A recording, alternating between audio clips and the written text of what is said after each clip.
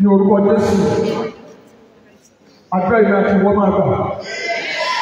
Ilẹ̀kùn ayọ̀ lòdì sí ọ̀run tẹ̀sí ń rọ̀ oore. Ẹ̀mí mímọ́ làwọn ṣe pé iṣẹ́ tó dá ìkólọ padà fún mi.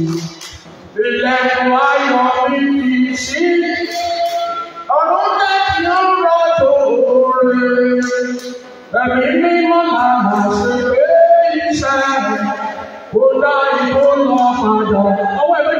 àti ìwé máa tẹ́wọ́ nínú rẹ̀ wọ́n tó lè rí.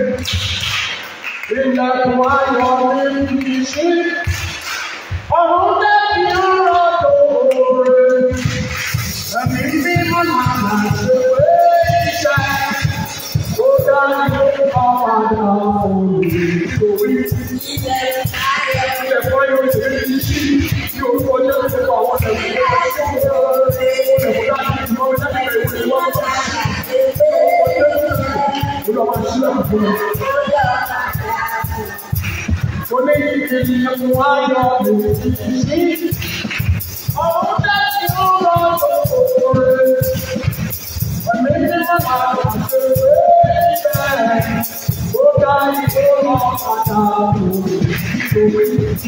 ṣe pa àwọn ẹ̀kọ́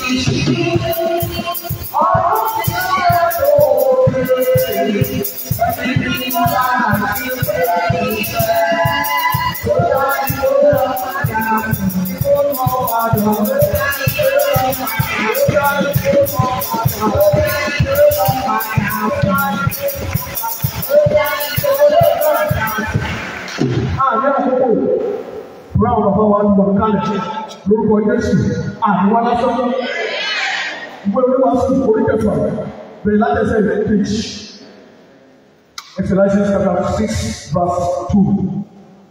Ẹni tí Ọlọ́run fi ọrọ̀ ọlá àti ọlá fún tí kò sí sí nǹkan tí ó kù fún ọkàn rẹ̀ nínú ohun gbogbo tí ó fẹ́ ṣùgbọ́n tí Ọlọ́run kò fún ní agbára láti jẹ nínú rẹ̀. Asọ́ni èyí àgbègbè ènìyàn ló fi tẹ́ asọ́ni èyí àrùn búburú sí pẹ́sà lọ fi gbogbo fún gbogbo ayé ẹ̀ ló fi ṣiṣẹ́ kójọ kọ́lé òbímọ onímọ́tò oláya ọlọ́kọ̀ kò sí kankan tí ò ní ṣùgbọ́n ó wá gẹ́gẹ́ pé ó máa jẹ́ kò wá sọ̀rọ̀ ọlọ́wọ̀ fún ní agbára ni agbára pípẹ́ ìṣọ̀wọ́ ẹ̀yìn olùmọ̀ àti gbàdúrà ni wọ́n á sọ fún olúwa agbára pípẹ́ ìṣọ̀wọ́ mi lórí ìlànà ìlú tí mo wáyé olúwa pé wọ̀ ní àṣálẹ́ ìgbéyà fún ọlọ́run ní òun ọdún sí wáyé jẹ́sì agbára pípẹ́ ìṣọ̀wọ́ mi kí á lè lè ní ọdún jẹ́ olúwa pé wọ̀ mi agbára tó ní olúwa ti béèrè mi tó ní kó ilé mi èso àjàrà mi ó ń sọ olúwa agbára àbíjẹ́ àti àbíjẹ́ ní olóyè òbí mi kájẹ́ yìí olúwa gbé agbára náà wọ̀ mí olúwa gbé agbára náà wọ̀ mí olúwa gbé agbára náà wọ̀ mí ní orúkọ Jésù má jẹ́ ṣiṣẹ́ fún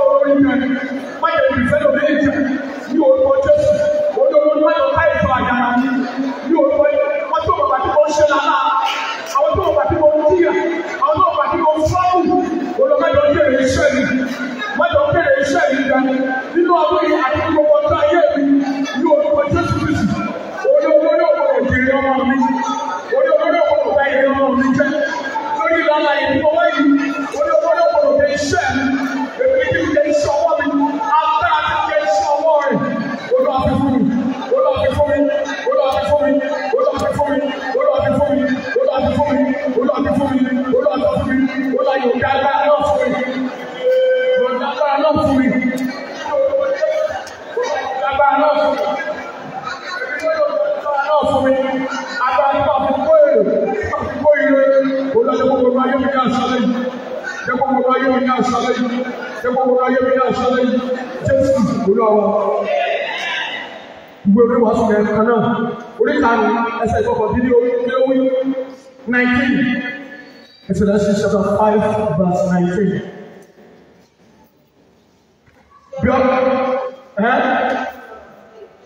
Yes.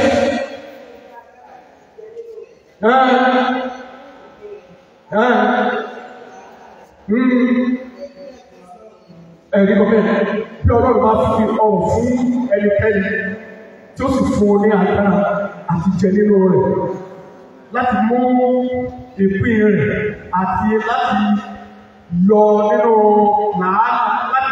làálàá rẹ̀ èyí pẹ̀lú ẹ̀kọ́ Ọlọ́run ẹ̀rí kọ̀kẹ́ ẹ̀kọ́ Ọlọ́run fi gbogbo nǹkan fún eléyìí yàtọ̀ sí ẹ̀kọ́ gbogbo ọjọ́ ṣùgbọ́n tó lọ́wọ́ fún ní agbára Ile-Ife ó gbogbo èso àjà láyé so ọmọ wà mẹ́ ilé wà mẹ́ mọ́tò wà mẹ́ gbogbo nǹkan rere ló wà mẹ́ wọ́n tún á fún ní agbára láti jẹ mẹ́ Olúwa fi yọ̀ǹda agbára rẹ fún mi agbára láti jẹ ní lálá mi tí èèyàn bá ṣe lálá láyé tí ò jẹ bẹ́ẹ̀ kò kan lọ́wọ́ pé ìwọ́n ló bèrè pé Ọlọ́run yọ̀ǹda ohun ọ̀fẹ́ àti agbára rẹ fún mi kí n jẹ bẹ́ẹ̀ kò kan lọ́wọ́ kò lè sọ́lọ́ nínú wọ́n sọ fún Ọlọ́run Olúwa yọ̀ǹda agbára tí kẹ iṣẹ́ ọwọ́ rẹ fún mi agbára tí kẹ iṣẹ́ ọwọ́ ẹni Olúwa fi fún mi ohun ọ̀fẹ́ àti agbára náà Olúwa yẹ kó wọnú ayé mi lára ní àṣálẹ́ yìí Olúwa fún fún báyìí ní orúkọ Jésù ẹ̀kú agbára àti kẹ iṣẹ́ Olúwa fi fún mi ní àṣálẹ́ yìí ẹ̀kú náà Olúwa fi fún mi Olúwa fún mi ní ẹ̀kú náà ní orúkọ Jésù Olúwa sọ fún mi má jẹ́ kú sọ́dọ̀ àìpé ọ̀dọ́ má jẹ́ kú sọ́wọ́ ẹ̀yìn má jẹ́ ṣubú sọ́wọ́ ẹ̀yìn Ọlọ́run ṣàánú fún mi Ọlọ́run ṣàánú fún mi Ọlọ́run ṣàánú fún mi. Orúkọ Jésù lọ́rùn ìyá tó wọ́n ti ṣe iṣẹ́ ọwọ́ mi lórí àwọn ohun èlò sí mi. Orúkọ Jésù nìsí èdè iṣẹ́ ọwọ́ mi lọ́rùn Jésù ní àwọn ìgbà ìlú pọ̀ jù. Jésù pàwá dákọ̀rin yìí ó gbé nọ́mbà rí lórí Ọlọ́run bàbá lọ́la ìlà ọ̀rọ̀ dúró orí òkè ọ̀gbẹ́ ó gbé nọ́mbà rí lórí Ọlọ́run bàbá lọ́la ìlà ọ̀rọ̀ dúró orí òkè ọ̀gbẹ́.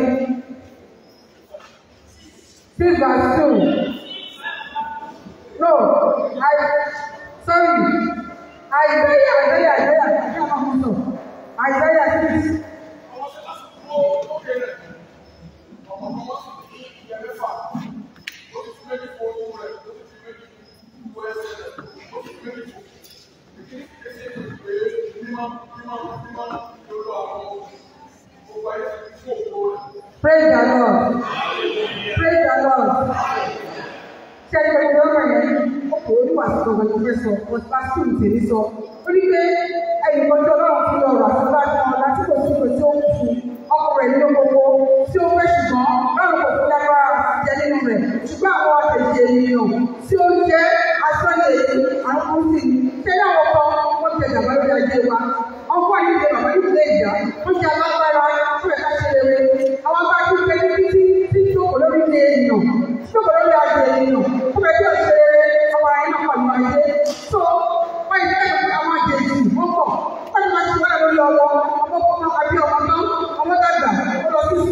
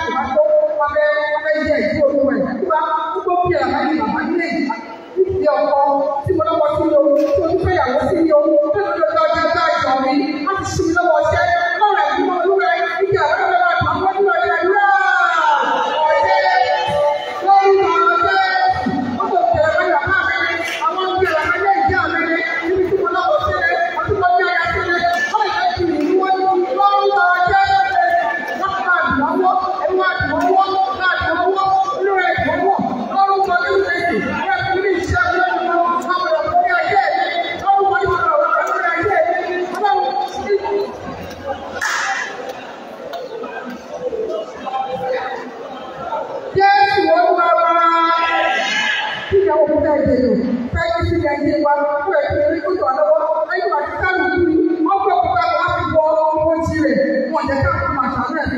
àjọṣe ti sọ pé ó fẹ́ wò pé ìfowópamọ́ ẹgbẹ́ òkúta náà kó pé ká fi sílẹ̀. Jésù ṣe kó dẹ̀ fẹ́ sáàlù kò jáde wá sáàlù jáde wọ́n ti ní òkúta wọn ti bò mọ́lẹ̀ sáàlù kó dẹ̀ yọ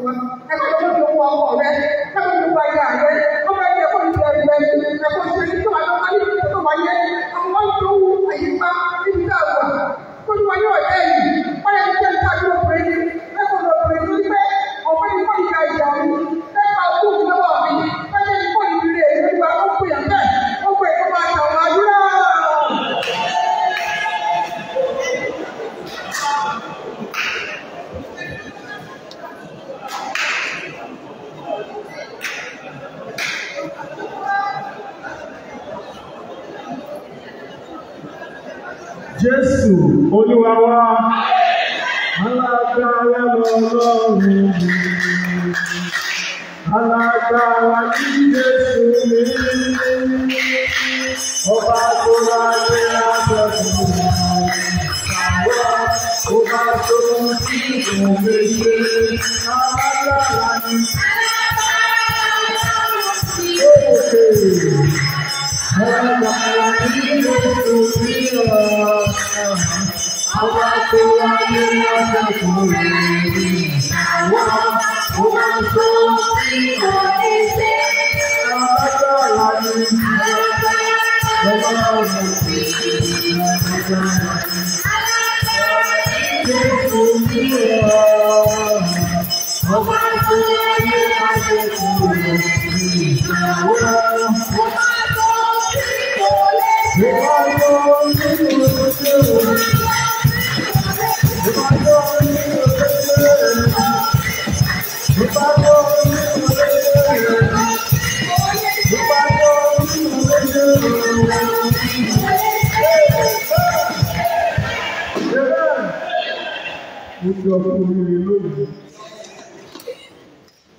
Congratulate yourself. I congratulate myself. Mo kí ara àti oríire. Mo ní pé ìrètí Ọlọ́run kó wá bí àdìsí tán. Ọjọ́ ìkarùn-ún nínú àkókò ìlú. Hallelujah. Wọ́n bẹ̀ ti pèsè ìránṣẹ́ rẹ̀ láti wá bùkún, láti wá tú wa sílẹ̀, láti wá gbà wá là, láti wá pẹ́ fún wa. Ìṣẹ́jẹ́ tó máa lọ lọ́wọ́ òfo lónìí. Wọ́n pé mi ò ní lọ lọ́wọ́ òfo. Mi ò ní lọ lọ́wọ́ òfo. I will be blessed in the name of Jesus. Hallelujah. Àgbà kan fẹ́ kó pàdé bí àkórí ìsọjí. Ó mú èso rẹ̀ jáde wá ní àkókò rẹ̀ ewé rẹ̀ yóò rẹ̀, gbogbo tó bá ṣe ṣe kí o. Hallelujah. Ìyẹn náà kú pé jáde ó máa ṣèso ní àkókò tó yẹ, kò ní pẹ́ jù fún ọ. Àwọn ọmọ àti máa ń pẹ́ fún ọ̀pọ̀lọpọ̀ ènìyàn. Ẹni tó gbogbo kọ́lé tó bẹ̀rẹ̀ báyà ọ̀nà ìkọ́dún bẹ̀rẹ̀ sí, kò ní ìsàlẹ̀ náà ló máa sùn. Kò ní láàyè gòkè ẹsẹ̀ òtún jẹ́ lórí àwọn àgbàlagbà máa ń ní arthritis, àìsàn ẹsẹ̀ tí ò ní jẹ́ kó lè gùn òkè. Ìsàlẹ̀ náà ló máa wà. Praise the Lord. Amen. Ẹni òní nígbà tó bá mọ́tò fún air condition ní ìdárúgbó torí kò ti ní late. Ìgbà lílọ lórí ẹ̀ o. Àwọn tó ti ń yí ọ́ ọlọ́run máa ṣe fún ọ. Ẹgbẹ́ bá fi arúgbó bí ọmọ kó máa sin ọmọ yẹn ní o. Ó láìpẹ́ ọmọ yẹn máa ti tó ìgbà tó máa tọ́jú ẹ̀ tó máa pàdé. Hallelujah. Ní àkókò tó yẹ ọlọ́run á bẹ̀ ọ́ wò. Ó ní àkókò tó ń bẹ sáà wò gẹ́gẹ́ bó ti wí, gẹ́gẹ́ bó ti sọ. Ọlọ́run á bẹ̀ wá wò. Àti àti máa tàbí tó kò ní sí ọlọ́run wọn. Praise the Lord. Nínú campus yẹn, nígbà tó wá bá mi long time ago, tó wá bá mi bàbá ìjọ ìgbàdúrà fóun. Praise the Lord. Nínú ìgbàdúrà fún fẹ́ gbàdúrà fún ẹni tó wá sọ́dọ̀ kó gbàdúrà, má dé gbàdúrà fún. Mo ṣe gbàdúrà fún ọlọ́run wá ṣí mi lójú. Mo wá rí ibi àràbà tó tóbi. Mo wá rí ìgbàdo náà kì í sẹ́gbẹ̀ẹ́. Ìgbàdo yẹn ó kàn wù mí. Kò tóbi. Ọmọ ẹ̀ kò lè mọ tí o ṣe ó lọ òrùka rẹ̀ bọ̀ tí kò lè dọ́mọ nú. Praise the Lord. Ìjọba fi ọ̀gbìn pẹ̀lú wọ́n ní ẹ máa lè gbàdúrà. Wọ́n máa gbàdúrà ọjọ́ méje. Ọlọ́run kó di igi àràbà tó ń bo ògo òkú mọ́lẹ̀. Ọlọ́run kó fàtú. Ọlọ́run kó bìwó. Ó lọ gbàdúrà yẹn. Mo máa tó bí èèmọ̀ wọn á dání. Ó ní ìgbẹ́fẹ́ ti ṣẹlẹ̀. Ó nínú bàjẹ́. Ó nínú bàjẹ́ jẹ́. Ó ní ẹni tó ràn án lọ́wọ́. Ẹni bá dárúkọ ẹ̀, ẹ̀jẹ̀ ló kìkì ní Nàìjíríà. Ó kọ ìwé. Ó tó ń kọ gidi. Àwọn tó kọ́ lórúkọ. Ẹ̀jẹ̀ kan ìdè kú ni. Ó ṣe kọ́ fún mi náà. Fún kọ́ mọ̀ ní pé gbogbo òlú pa. Praise the Lord. Kò mọ̀ bí àdúrà ń gbà ní ẹni tó bá ń fún káàkiri gbogbo tó bá ti sáàpọ̀ ìjó lárákùnrin yẹn máa ń jó. Mo ló máa mú lọ sí Brazil, mo lọ sí Israel, mo lọ gbá, mo lọ àwọn ájó. Àtà máa fún akùnrin sí bẹ́ẹ̀. Ètò òkú ń ràn lọ́wọ́ ni. Bí arákùnrin ṣe kú tán, direct contact ni wá ní. Direct contact ni wọ́n bá sọ̀rọ̀ ni wọ́n pè bí òkú ẹ̀ ṣe kú jáde ni.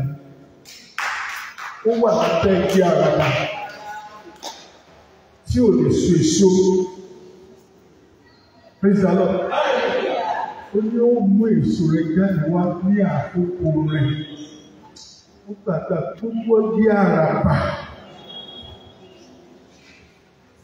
Ó wọ́ di àràbà tọwọ́ bo òkú omi. Igi àràbà tó ń fi stọ́ọ̀pù òkú omi tó jẹ́ kí n gbé lọ́rùn bá mi fàtí. Hallelujah. Arákùnrin lọ gbàgbà mi lókè. Ó lọ gbàgbà ìnira yẹn pọ̀. Olúwa máa sọ pé ogun mẹ́sàn-án, àwọn ìjọba mẹ́sàn-án ló ń gbógun tì. Lọ́run wá sọ pé tó bá máa fà wọ́n tú, ìwọ náà máa sun ẹkún. kó máa ṣe fún un. Ó ní kọ́lọ́ ń fà á.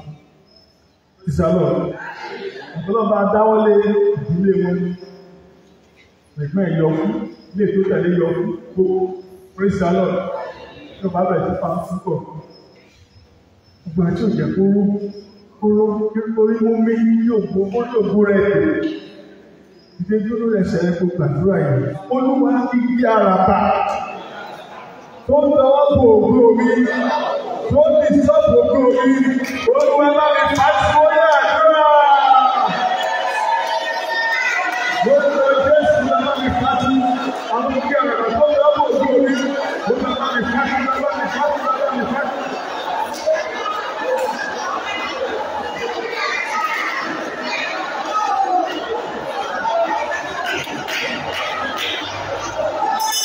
Jésù Olúwa wa, hallelujah. Mo lè pé bàbá wa létí àárín wa lónìí. Mọ̀ pé àìdédé gbé àwọn èèyàn wá sínú ìjọ Ọlọ́run. Àìdé ìbáìtì àwọn ìránṣẹ́ Ọlọ́run tí ìpè rẹ̀ bá dájú tó ní ìrísí kẹ́ẹ̀kan dàpọ̀ wọn. Òun la máa ń pè sínú ìjọ yìí. Praise the Lord.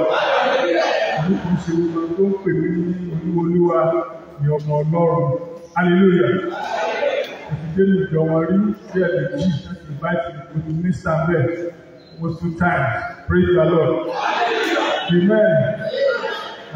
Àwọn ní Pastor Peter Dada, Peter Church Ministry.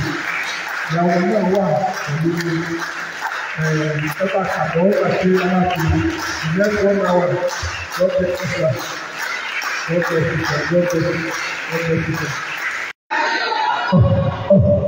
Ó dàbí ìpè èyí náà wọ́n ní bàbá tó wà bí. Ẹ má bí ìjọ tí bàbá yìí wà.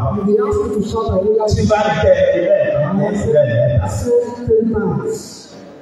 nígbà tí wọ́n wá sínú ìjọ ọ̀dọ́ wa. When you came to our church, Bíbí tí mo rí wọn. the moment I saw you, Mo ní bàbá yìí lè lọ láìpẹ́ fún mi. I said, this man cannot go without blessing. I come to him. Nọ́mbà olójúmọ́ gorí pẹpẹ nípa gbàdúrà fún mi nínú ibi tí mo fi wọ́n sí. Before he mounted the altar, he prayed for me where I kept him. Iṣẹ́ ibẹ̀ ni ò lọ déédéé. The work of that place was not going to Lẹ́yìn àdúrà ìyá jẹ.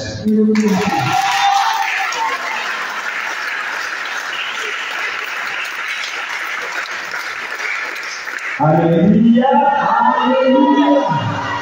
Ó fẹ́ lo àkókò yìí láti bí ẹ̀yẹ ọmọ náà. I want to use this time to appreciate the prayer of God Fún àtìlẹ́yìn. for the support, Fún ìrànlọ́wọ́. for the help. Ẹ ṣe fún bàbá rẹ̀. We are going to this time. Báyìí ṣe fẹ́ kórí. The way the world wants it to be, Kò rí bẹ́ẹ̀. it was not so for you. Ó lè rẹ̀ sọ ọmọ I don't say something. bẹ́ẹ̀ tí mi ní nǹkan. You are yet to see everything. Àwọn ńlá pọ̀ fún o. My people are coming your way. Ìgbà nígbà tí bàbá ìbá ti mọ̀ níwájú. Whenever this story stands before you, Àwọn ọmọ máa ń ṣílẹ̀kùn. the heavens open the doors of heaven. Mo dúpẹ́ púpọ̀ lọ́wọ́ ẹ̀yin alábàáṣiṣẹ́ pẹ̀lú ìrántí Ọlọ́run. And thank you, the co-workers Mo of the dúpẹ́ lọ́wọ́ ẹ̀yin kwaya I appreciate the fathers. ní ìparí. And yet, Mo fẹ́ dúpẹ́ lọ́wọ́ ìdíkà tí ò jẹ́ kí a sọ gbọ́. I want to pray the shoulder that Àwọn náà kì í ayé wọn. that is our work. Àkókò ìbá ní iṣẹ́ ìránṣẹ́ wọn ò ní tẹ̀síwájú. So you need to know Kò bá àkórí òkú mẹ́wàá. what kind of Kò ní tẹ̀síwájú. Wọ́n mi lẹ́sìn. Ìlú ayé bàbá lọ́wọ́. Ó ní àbílẹ̀ nígbà tí wọ́n ní kí èyí ọmọ kékeré ìlú wá ṣiṣẹ́ ìránṣẹ́. that was the first one to say Lọ́dọ̀ ní ibi pòfẹ́sọ̀. the professor. Ṣùgbọ́n ọmọ ìgbé wọ́n ti gbàdúrà fún mi tó dé ní. I know you have prayed for me for 1 year. Mo dẹ̀ ní ìgboyà pé wọ́n ní ohun pàtàkì tí mo fẹ́ ṣe níwájú ilé. I am confident that there is something special I want to do before Torí you. pé àdúrà àwọn òde lọ lásán lórí ẹ̀fọ́. His prayer cannot go in vain in your life. Ọkọ tí bá fẹ́ pé kó wá sáré lé nìyí. Whenever I command to come to the distance, Ó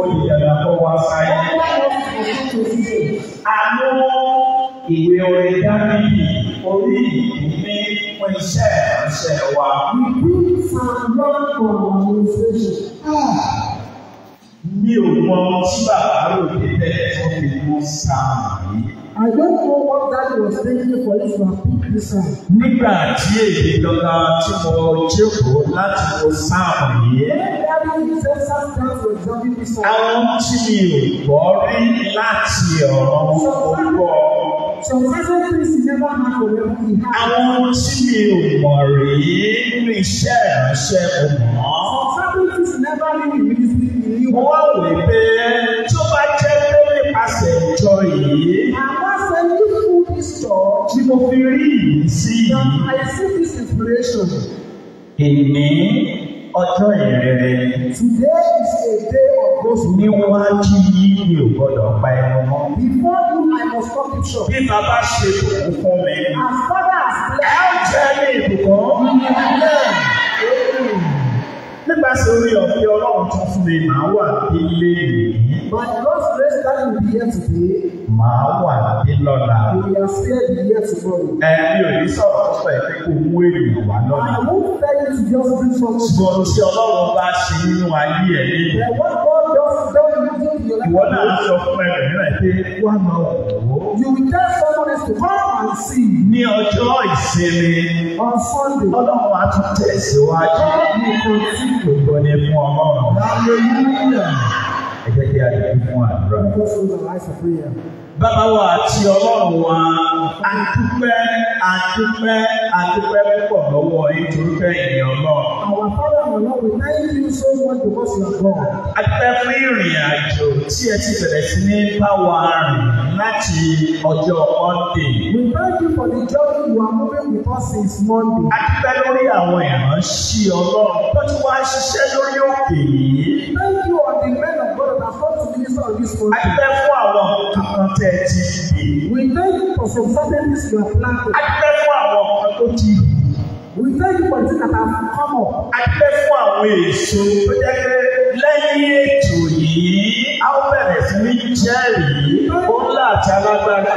We thank you for the proof that after this mountain, after this program, we share great and mighty testimony. Èyí náà wà níwájú àwọn ènìyàn ilé nìí. Also before these people today, Láti jẹ́ alábàápín nínú ìbùkún tí Ọlọ́run gbé kalẹ̀ nínú ìjọ yìí. benefactor of the blessing God has set aside. Bí wọ́n ṣe máa sán As I was saying, ìbùkún, blessings, ìṣẹ́gun, ìlọsíwájú, ìgbéga, ọlá, ọrọ̀. Lórúkọ Jésù tó máa jẹ́ tiwa. Níparí iṣẹ́ ìránṣẹ́ at yìí, the end of this service, ọkàn rẹ̀ á balẹ̀. your mind be at rest. Wàhálà láyà. You have to do Ojú àti èṣù. very good. Ojú àti ẹ̀ṣẹ̀. So, Jésù Kristi Olúwa àti Olùgbàlà wa. Amen in Jesus' name. Kí a jókòó pẹ̀lú ìfọ̀kànbalẹ̀. Just sit down with confidence. A ó lọ nínú sáà. What is Psalm? Èyí tí a pè ní orin Dávídì. That we call Psalm. Orí ìkíní. Chapter 1. A ó bẹ̀rẹ̀ láti ẹsẹ̀ ìkíní. We will start from verse 1 Títí dé ẹsẹ̀ ìkẹfà. to verse 6. Ìbùkún ni fún ọkùnrin àti obìnrin náà tí kò rìn ní ìmọ̀ àwọn ènìyàn búburú, tí kò dúró ní ọ̀nà àwọn ẹlẹ́ṣẹ̀, àti tí kò sì jókòó ní ìjókòó àwọn ẹlẹ́gàn. Ṣùgbọ́n dídì inú rẹ̀ wà ní òfin Olúwa, àti nínú òfin rẹ̀ ni ó ń ṣe àṣàrò. Lí ọ̀sán àti ní òru yóò sì dàbí ibi tí a gbè sí etí ipa odò, tí ń sọ èso rẹ̀ jáde ní àkókò rẹ̀, ewé rẹ̀ kì yóò sì rẹ̀, àti ohunkóhun tí o bá ṣe lórí ọmọ, lórí iṣẹ́, nínú ìjọ, lórí iṣẹ́ ìránṣẹ́, àti ohunkóhun tí o bá ṣe yóò máa ṣe déédéé. Praise the Lord. Àtòrí àkókò wa ẹsẹ̀ mẹ́ta yẹn ni bàbá fún mi láti sọ̀rọ̀ lé lórí. Lórí àwọn tí mò ń sọ̀rọ̀ lé lórí lédè ni a pè ní ìbùkún Ọlọ́run láti so èso lákòókò rẹ̀.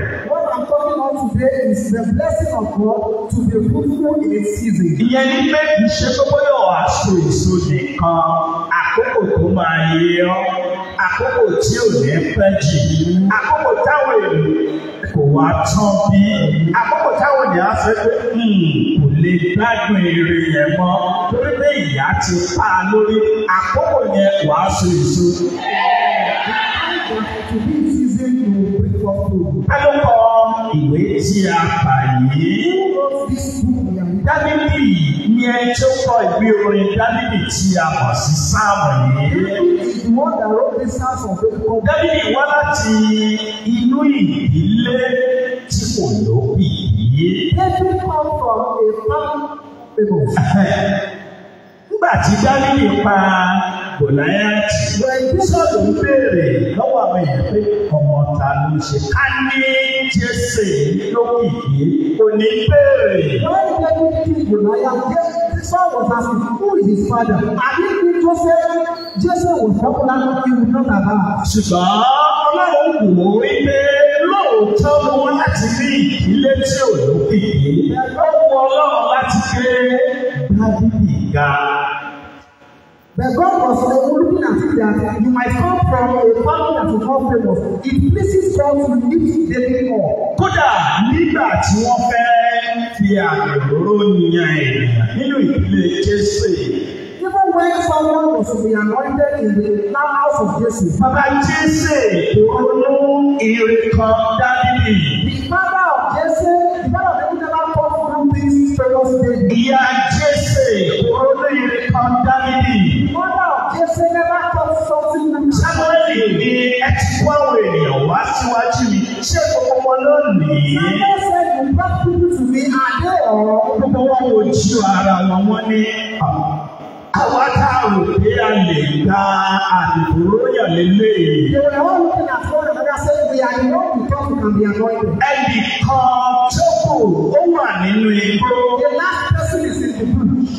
Ọlọ́run sọ fún Sámúẹ́lì, ó ní kò gbọ́dọ̀ jókòó àti tí a bá tó ń Dábìdì dé. God told Samuel, you must not sit down until David is brought. Oh my God, ẹni ẹ wà lókè náà yìí.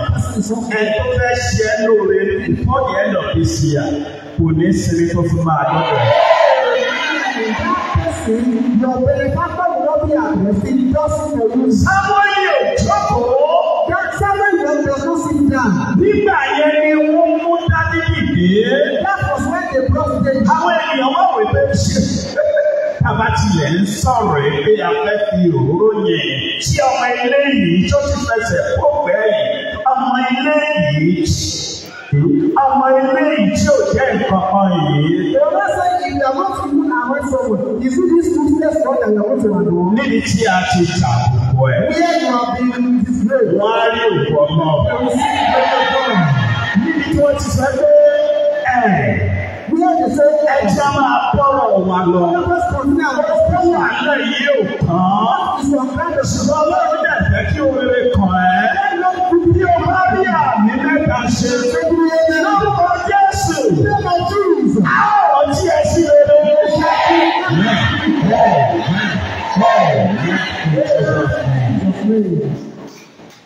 Tá a bá fi òróró yan Dábìdì. Àmì òróró yàn yẹn ló mú ìyàtọ̀ wá láàrin Dábìdì àti bàbá ẹ̀ àti ìyá ẹ̀ àti àwọn ẹ̀gbẹ́ ẹ̀. It was the anointing that brought a difference between David and his family. Wọn ò tí ì mọ ohun tó ń ṣẹlẹ̀, ó làwọn ẹ̀gbẹ́ ẹ̀ fi sọ níjọ́ tí Dábìdì yọjú síbi ogun tó ní ìwọ. Kí ló ń wá? Àwa tó jẹ́ pé adìẹ a ò lè gbé ṣe. Dábìdì ní wà ní ìdí. They don't know what is about to happen. That was when his brother said, we that are older than you, we don't know except is there not a reason? Ó ní tọ́lọ́run fi fi ẹ́ síbi. There is a reason God brought you here. Ó ti ní local testimony. Don't have a local testimony. Ó ti ní national testimony. Don't have a national testimony. Wà á ní international testimony. Wọ́n gbọ́ nípa tọ́lọ́run ṣe nínú ayé ẹ̀. Wọ́n lọ ládùúgbò. Wọ́n sọ ní ìlú. Wọ́n gbọ́ ní orílẹ̀-èdè. Wọ́n gbọ́ ní àgbáláyé. Ìbùkún Ọlọ́run láti sọ èso. David náà sọ̀rọ̀ rẹ̀ yìí nínú ẹsẹ̀ mẹ́ta tí a kà yìí. Ó sọ̀rọ̀ nípa búburú àti rere. Ó sọ̀rọ̀ nípa ikú àti ìyè. Ó sọ̀rọ̀ nípa ọ̀rọ̀ òtítọ́ àti ọ̀nà ìparun. Ó sọ̀rọ̀ nípa ènìyàn búburú àti ènìyàn rere. Dábìlì sọ̀rọ̀ nípa àwọn tó ń sin Ọlọ́run. Ó sọ̀rọ̀ nípa àwọn tí ò sí. Ó máa kiri nínú ìwé Málákì orí kẹfẹsẹ̀ kejìdínlógún. Ó ní àkókò ń bọ̀. Ó ló sì dé tán. Bẹ́ẹ̀ yóò mọ ìyàtọ̀ wípé inú ìjọ tẹ wà yìí ẹ ò sì lásán. Inú ìjọ ti yìí àwọn ènìyàn rí yàtọ̀. Inú ìjọ tí ẹ wà yìí àwọn ènìyàn lè jọ̀wọ́ mú mi débẹ̀. Àkókò kéré tẹ́wọ̀n ìyàtọ̀ láàrin àwọn tó ń sin Ọlọ́run àti àwọn tí ò sí. The time has come for you to make the difference between those serving God and those not serving God. Nínú ẹsẹ̀ mẹ́ta tí a kà yẹn, Dábìlì sọ̀rọ̀ nípa ọrọ̀ àti ọlá. In that gospel, the statement talk about wealth and prosperity. Dábìlì sọ̀rọ̀ nípa òṣì. Ìyẹn ò ní kàn ẹ́. He talk about poverty. Dábìlì sọ̀rọ̀ nípa ìgbéga. He talk about promotion. Dábìlì sọ̀rọ̀ nípa ìbùkún. Ó ló fi bẹ̀rẹ̀. Ó dẹ̀ sọ̀rọ̀ nípa ìbùkún. He talk about blessing in certain because I talk about crops. Dábìlì tó sọ gbogbo nǹkan wọ̀nyí. Ó sọ fún wa pé ìbùkún ni ìjẹ́jẹ́bẹ̀ pé Dábìlì náà ó wà ní abẹ́ òun ní ìgbà kan. Do you know the same thing say it is blessing? It is blessing. You must sometimes wonder. Ṣùgbọ́n Dábìlì bẹ̀bẹ̀ fún àánú wípé mi ò fẹ́ lo ìgbésí ayé mi lásán. Mi ò fẹ́ máa parọ́ mọ́ oṣù ilé mi. Mi ò fẹ́ máa parọ́ mọ́ àjẹ dábì mi àti àwọn tó ń bínú mi. Ṣùgbọ́n Ọlọ́run ṣáàkì mi sókè. Ọlọ́run mú mi lu àríyọ. Ọlọ́run mú mi ṣe rere. Ọlọ́run dẹ̀ ìlú àdúrà wà lu àríyọ. David the Lord wants to complain of the riches and the will of his father's house, and at the end he prospered, he will prosper. Bóyá iṣẹ́ ìránṣẹ́ èyí tó jẹ́ ìsọjí síbẹ̀ ò gbọ́dọ̀ máa yẹ ọ̀rọ̀ Ọlọ́run. Today's ministry, although it is revival, yet it must check the Tó bá jẹ́ pé a ò ní orí ọ̀fẹ́ púpọ̀ lẹ́yìn lọ́la a ó tẹ̀síwájú. You don't have much grace today, tomorrow we continue. Bóyá àwọn ẹ̀kọ́ ilé ẹ̀ka mẹ́ta ní kíákíá. So this message is very fast. Ìgbà àkọ́kọ́. The first time. Ìrònúpìwàdà ọ̀nà sí ìbùkún. Repentance the way to blessing. Ọ̀pọ̀lọpọ̀ ti ń sọ àwọn nǹkan kan nù torí pé wọ́n kọ̀ láti ronúpìwàdà. Many have been lost something because they refuse to be. Ipa ìkejì. Second part. Inú dídùn àti ìpinnu sí ọ̀rọ̀ Ọlọ́run. Gladness and determination towards the word of God. Ìyẹn ní pé Dábìlì náà fi ọ̀rọ̀ Ọlọ́run ṣeré tẹ́lẹ̀tẹ́lẹ̀. This man was joking with the word of God. Àwọn onínàkúnà fi ọ̀rọ̀ Ọlọ́run ṣeré tẹ́lẹ̀tẹ́lẹ̀. The person was playing with the word of God. Pétérù kọ̀yìn sí Jésù tẹ́lẹ̀tẹ́lẹ̀. That icon is back to Ṣùgbọ́n children. nígbà tí ojú kọ́ wọn, When they were telling you, wọ́n padà wá. Abraham, Ọ̀rọ̀ tí wọ́n ní àwọn òfẹ́. what they say they don't know, Ọ̀rọ̀ tí wọ́n rò bí ọ̀rọ̀ tí ò lè ṣe wọ́n níre. and what they thought is unprofitable. Wọ́n ní Prof. Adedoyin ẹgbẹ́ fún wa lẹ́ẹ̀kan sí. Ọ̀rọ̀ yẹn ṣe nínú ayé ẹ̀. Ṣáà fi ọkàn balẹ̀. Ipa ìkẹta ó ní ìyànsí ipò láti so èso lákòókò rẹ̀. Is assigning to portion to a position to do portion in season. Òun bẹ́lẹ̀ nínú ìjọ Ọlọ́run mo tó yẹ síbẹ̀ yẹn wàásù èso bẹ̀. You are sitting in the church, you come through here, you Òun perform. kọrin fún Ọlọ́run ló yẹ síbẹ̀ wàásù èso níbẹ̀. Ó ṣe kan tàbí èkejì nínú ìjọ Ọlọ́run kò lè ṣe lásán. Tó ẹ jẹ́ ká bẹ̀rẹ̀ ní ipa àkọ́kọ́. Ìrònú pìwàdà ọ̀nà sí ìkókó. Ẹ̀ka lè sọ fún ẹni tó ìjẹ́ ẹni ìbùkún nínú ọdún ìpínlẹ̀ irọ́ ló ń pa. Ẹni tó sọ pé lẹ́bù tó wà ní láti ló tún máa wà lọ́dún yìí, ó ń mọ́ fún ọ. The person that said your last year that you did your level has catch nothing. Ẹni tó sọ pé ohun tí àwọn ẹgbẹ́ ní òní ní nínú ọdún yìí, mo sọ ọmọdé ní orí òkè yìí, mo tó ní orí òkè yìí, mo fi ẹ̀yìn tí àdélébó, mo kẹ́ inú bó ẹ̀jẹ̀, wípé gbogbo ipá àwọn ọmọ Jésù lórí ẹ̀ kò dasán. Sáà orí ìpínlẹ̀ ẹsẹ̀ ìpínlẹ̀ ìbùkún ni fún ọkùnrin náà tí kò rìn ní ìmọ̀ àwọn ènìyàn búburú tí kò dìró ní ọ̀nà àwọn ẹlẹ́ṣẹ̀ àti tí kò sì jókòó ní ìjókòó àwọn ẹlẹ́kọ̀ọ́. Blessed is the man who walks not in the counsel of your body, nor sits in the seat of his coffin, nor stand in the way of sinners, nor sit in the seat of his coffin. A fi ẹni yìí hàn wá. You will show this man. Ibi ẹni ìjẹ́ ẹni ìpọ́n. This man is blessed. Wọ́n ní báwo ló ṣe ṣe? How is he doing it? Àwọn ènìyàn kan ìbùkún tí ìbá pọ̀ wọ́n wá.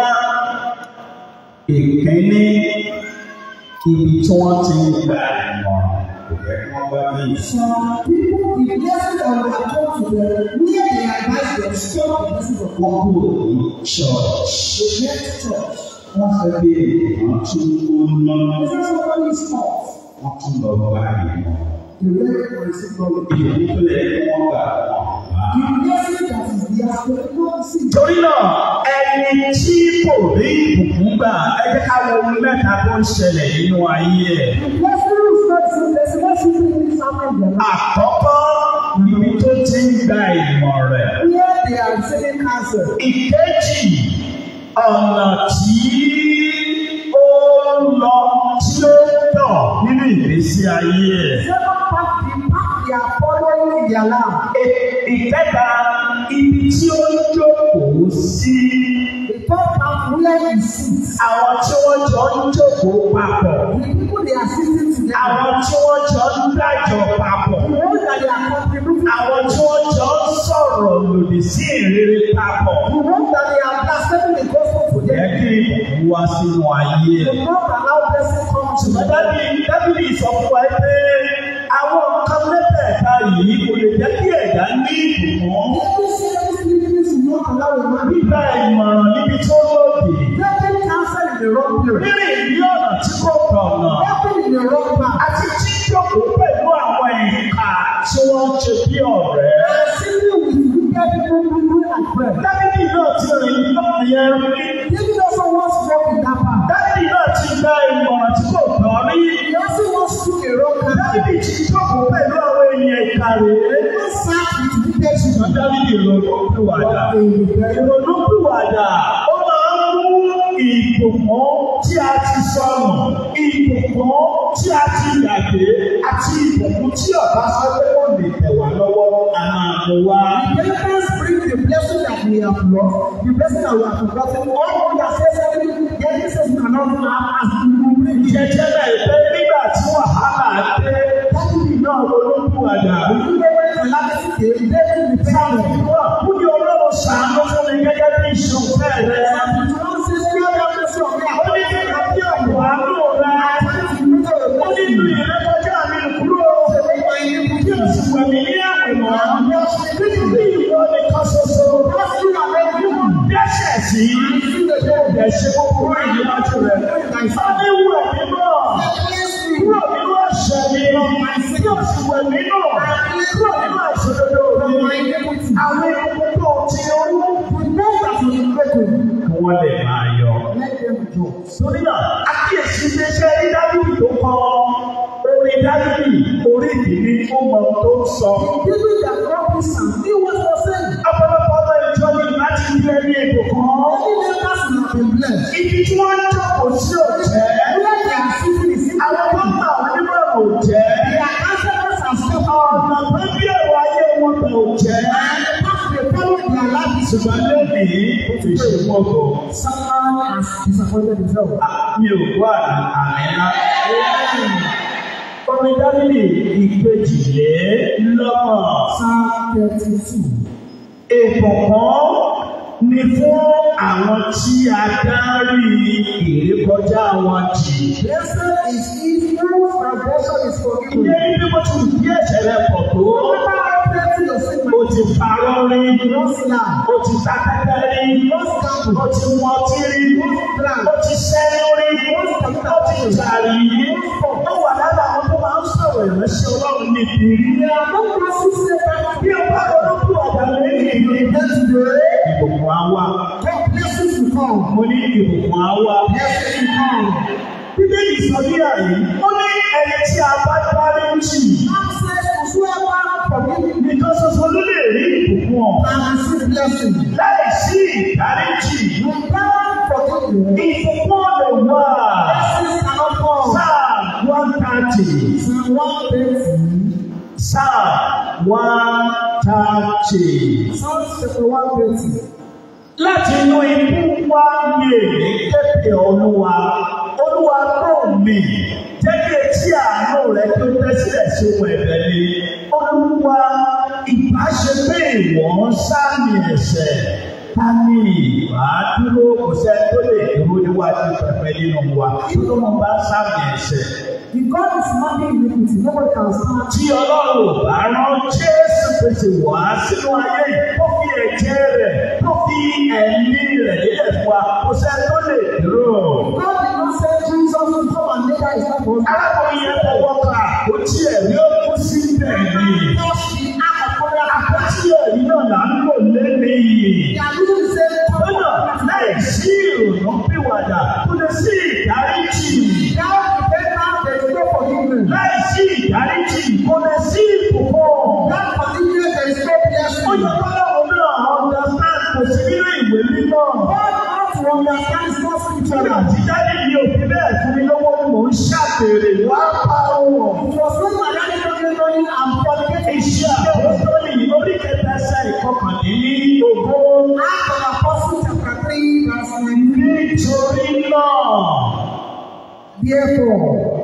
Nítorí náà, ẹ ronúpìwàdà kí ẹ sì tún yí padà kí ẹ lè ka ẹ̀ṣẹ̀ yín rẹ́ kí àkókò ìtura, àkókò ayọ̀, àkókò ìbùkún, àkókò ìtayọ, àkókò ọlá àti ọrọ̀, àkókò ìgbéga kó ba lè tíwájú Ọlọ́run wá. Torí náà, ẹ má jẹ́ kí n tàn wá. Ó dá mi lójú pé kò á jẹ́ yẹn. I am sure you will bless. Ipa àkọ́kọ́ yìí, ó sọ nípa ìrònúpìwàdà. First matters about the people. Ìrònúpìwàdà máa ṣílẹ̀kùn ìbùkún. The way of blessing. Ẹ bá kíyèsí iṣẹ́ ìránṣẹ́ Jésù. You will see the ministry of Jesus. Nínú Mátì, orí kẹrin ẹsẹ̀ kẹtàdínlógún. In Matthew chapter 4 verse 7. Ìrònúpìwàdà. Nítorí ìjọba ọ̀run kò sí ẹ̀jẹ̀. The kingdom of God is at hand. Ìbẹ̀rẹ̀ iṣẹ́ ìránṣẹ́ nìyẹn. That was the beginning of his ministry. Nínú ìparí iṣẹ́ ìránṣẹ́ rẹ̀. The end of his ministry. Nínú Lúùkù orí ìkẹrìnlélógún ẹsẹ̀ kẹtàdínláàádọ́ta. In Luke 24 verse Ó sọ iṣẹ́ ìránṣẹ́ táwọn ọmọ ẹ̀yìn máa ṣe fún àwọn ènìyàn. the disciples Ó ní ẹnu sọ fún wọn kí wọ́n ronúpìwàdà. are begged to Ní repent. ọjọ́ Pentecost lẹ́yìn ìgbà tí Pétérù wàásù tán. On the day of Pentecost, after Peter Àwọn ènìyàn ní gbogbo tí Pétérù sọ èyí ló ṣe sí àwọn lára. people said everything Peter was saying, Wọ́n ní kí ni àwọn lè ṣe? what can they do? Àwọn ò fẹ́ kùnà. They don't want to Àwọn ò fẹ́ jìyà dé. Pétérù ní ìrònúpìwàdà. Ìrònúpìwàdà. A máa mú ìbùkún wá. repentance brings blessing. Ó lè da ọ̀pọ̀lọpọ̀ ọjọ́ tí ò bá kúrò nínú ẹ̀ṣẹ̀. Ẹ̀ṣẹ̀ yẹn ló máa bínú ìbùkún. You might fast for many days if you don't listen, sin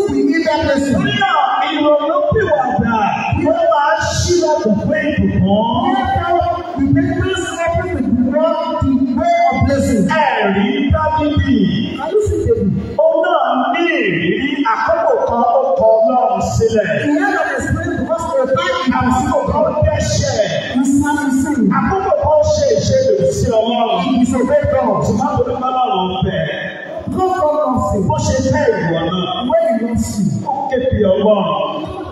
Ó ronú pìwàdà. Ọlọ́run dẹ̀ dárí. God forgave him. Ó wá bẹ̀rẹ̀ sí ní lé ọ̀rọ̀ Ọlọ́run. Now we need to know the word of God. Ó ní ọ̀rọ̀ rẹ̀ ni mo pamọ́ ní ọkàn mi kí ni má bàa dẹ́ṣẹ̀ sí ọ. Ó ní tinútinú mi ni mo fi ń ṣàtẹ́yọ̀ ọ̀rọ̀ rẹ̀ báyìí. Ó ní nípa ọ̀nà wo ni ọ̀dọ́mọkùnrin tó ní ìbùkún lọ́jọ́ iwájú tó ní ìṣerere lọ́jọ́ iwájú nípa ẹ̀rọ ló fi lè dá àwọn ìbùkún yìí. Ó ní nípa àkíyèsí gẹ́gẹ́ bí ọ̀rọ̀ Ọlọ́run. Torí náà, a ó lọ sí ipa ìkejì. Inú dídùn àti ìpinnu tó dára sí ọ̀rọ̀ Ọlọ́run. Gladness of the heart and good decision toward Inú dídùn. Gladness of the heart. Aṣọ ẹ̀bí ọ̀rẹ́ ẹ̀ kan wà, ó ní nǹkan tó wò sí wà ṣọ́ọ̀ṣì yìí wọ́n ní pé ó máa ń sọ òtítọ́. One of the friends said, I think we don't come to the church because they say the truth. Ọlọ́run tẹ̀lé fi òtítọ́ sọ di òmìnira. Ọlọ́run fẹ́ fi òtítọ́ fi ìyàtọ̀ sáyé ẹ̀. Ọlọ́run tẹ̀lé fi ìbànújẹ́ tó jogún látọ̀dọ̀ àwọn ẹbí ẹ̀. Ó fẹ́ fi òpin sí nípa ọ̀rọ̀ Ọlọ́run. Nípa ìkejì, orin Dábìlì orí ìpìlẹ̀ ẹsẹ̀ ìkejì. Ṣùgbọ́n dídùn rẹ̀ wà nínú òfin Olúwa àti nínú òfin rẹ̀ ni ó ṣe àṣàrò ní ọ̀sán. But his life is in the word of God and then he meditates in the day. Ọ̀rọ̀ tí ò fẹ́ràn tẹ́lẹ̀, ó kà láàárọ̀, ó kà lọ́sàn-án, èṣù tó ń dẹ́rù bá lóru, ó tún pé ó di àtàkọ́ nínú ẹgbẹ́ káàdì òkè níwájú ìlànà. Ó ṣe àṣàrò ní ọ̀sán àti ní òru. Ó ní inú dídùn sí ọ̀rọ̀ náà. Kọ̀kọ̀ ní sí ọ̀rọ̀ náà. Ẹni ká sáré wo àwọn kan tó jẹ́ pé nígbà tí òye ò tí ì yé wọn, wọ́n kọ́ ní sí ọ̀rọ̀ náà. Wọ́n jìyà ó ti kọ́ wọn. Orin Dábìlì ọgọ́rùn-ún àti méje. Orin Dábìlì ọgọ́rùn-ún àti méje. Nínú ẹsẹ̀ ìkẹtàdínlógún. Nínú ẹsẹ̀ ìkẹtàdínlógún. Aṣiwèrè nítorí èrè kọjá wọn, nítorí ẹ̀ṣẹ̀ wọn, nítorí àìgbọràn wọn, nítorí àgbèrè wọn, nítorí irọ́ fún ìjọba wọn, àti nítorí ẹ̀ṣẹ̀ wọn. Kí ló ṣẹlẹ̀ sí wọn? Ojú wọn wọn. Fools, because of their transgression and because of their iniquities were afflicted. Kí ló dé tí ìpọ́njú wá? Why is affliction coming? Kí ló dé tí àwọn ọjọ́ méje àti rí pure water pray kò sí? Why did you fast 7 days and you not pay for Nítorí ẹ̀ṣẹ̀ mi. because of sin? Kí ló dé tó kù díẹ̀? Kíkiri yẹn bọ́ sí kò dẹ̀ tún bọ́ sí. Why is it that that did not get to you? Kí ló dé pé ìwọ nìkan ló dé pé báwo ènìyàn bá ti fi ẹ fúgbà díẹ̀ wọ́n tún fi ẹ sílẹ̀? Why is it that when people take for some time to live? Kí ló dé pé òun gba owó bó ṣe kí o gbọ́ owó mọ́ bí tó ń lọ? Why is it that you don't know as expected? You don't Bíbélì ní aṣiwèrè nítorí ẹ̀ṣẹ̀ wọn àti ìrékọjá wọn, ìpọ́njú ń bá wọn. Bible says the first because of their iniquities were afflicted. Àwọn ènìyàn wọ̀nyí Bíbélì sọ pé ọkọ wọn ò lè jẹun nínú ẹsẹ̀ ìkejìlélógún. Bible says this man their soul cannot eat. Nínú ẹsẹ̀ ìkọkànlélógún, wọ́n ní nígbà náà ni wọ́n kéde Ọlọ́run. And 19 seconds they call upon the Jẹ́ ní ìjọ tí a bá ti ń gba àdúrà, ọ̀rọ̀ á ṣí. Mo ní ọ̀rọ̀ á ṣe. Wọ́n dàbí Ọlọ́run. Olúwa bàbá bá fi wá sílẹ̀. Nínú ẹsẹ̀ ògbọ́n, wọ́n ní kí ló rán sí wọn.